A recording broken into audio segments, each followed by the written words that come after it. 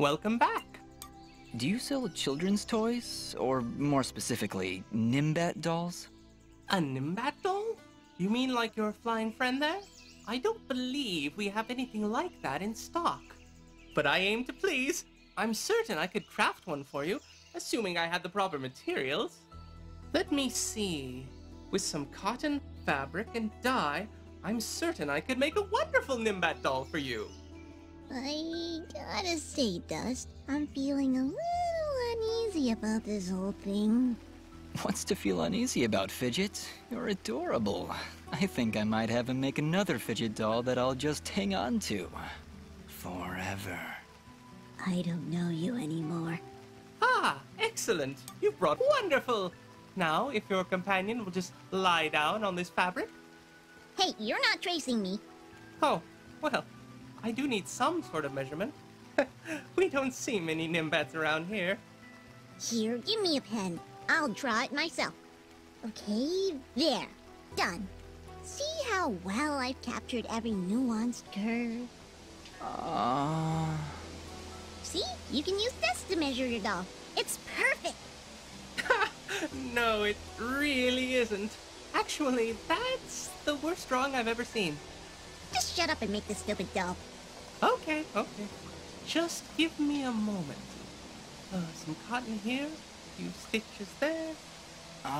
Maybe a little more cotton up there in the head area? I don't think you're accurately capturing the pure size of Fidget's head. My head is just fine. You're the ones wearing those stupid hats. Maybe you two could form a stupid hat club. And voila! Another happy customer. And I even had enough material to make an extra one. No, I wasn't expecting to actually get one. I guess I'll just have to carry it around. Forever. I actually feel bad giving one of these ugly things to Smobop, but here we go. I'm not talking to you anymore.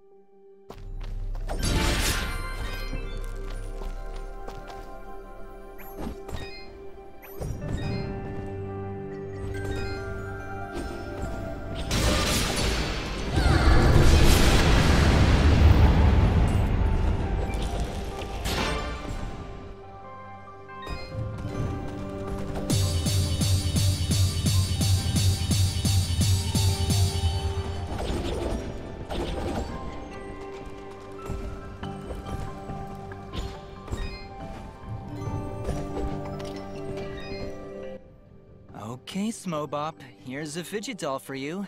Better than the real thing. Ooh, she's pretty! Here, you can have this. Thanks, Smobop. Bob gave it to me a little while ago. He found it near the surface, I think. Well, thank you. Enjoy your Fidget. I love my doll. I love her so much. Love, love, love.